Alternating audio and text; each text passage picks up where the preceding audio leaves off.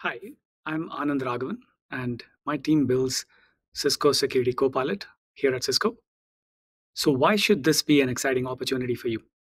When you think about the adoption of AI in the enterprise in the next decade, there's a few things that are obvious. One, the enterprise adoption of AI is going to go up exponentially, not down.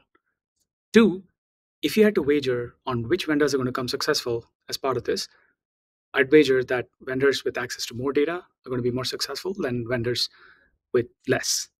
And three, when you talk to security practitioners, you hear a consistent demand for consolidation of these products into one platform rather than multiple point solutions. And this is exactly where Cisco Security plays in.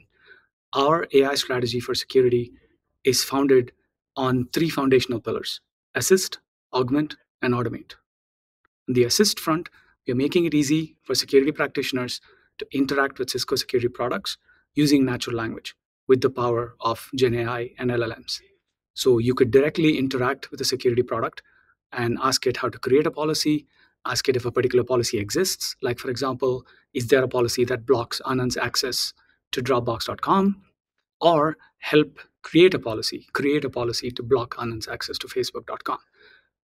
So those are things that you can do with the assist framework to make it easy to interface with these products and take actions. On the augment front, AI is powering 10x better detections and 10x better insights for all of our Cisco security products, whether it is using LSTMs to do sequence injection detection at the firewall, whether it is our encrypted visibility engine that is looking at encrypted traffic to determine if something is malware or not, or it is all the different algorithms that go into our Talos platform that detects different kinds of attacks.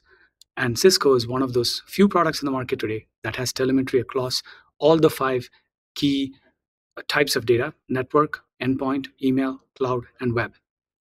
With all of these things, we can provide 10x better augmentation of human intelligence with AI.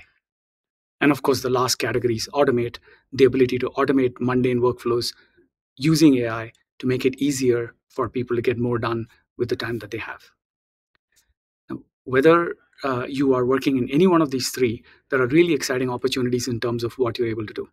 For example, on the assist category, we have opportunities to build language models that uniquely understand security protocols, uniquely understand network logs and things like that, that can understand what is a question that you're asking and which product does it correspond to, and take action based on that and forward the request to multiple sets of downstream LLMs. If you are more of a traditional machine learning researcher, there are a lot of opportunities where you can work on anomaly detection kind of algorithms as well. So if you're interested, do apply. Let us know how we can work with you.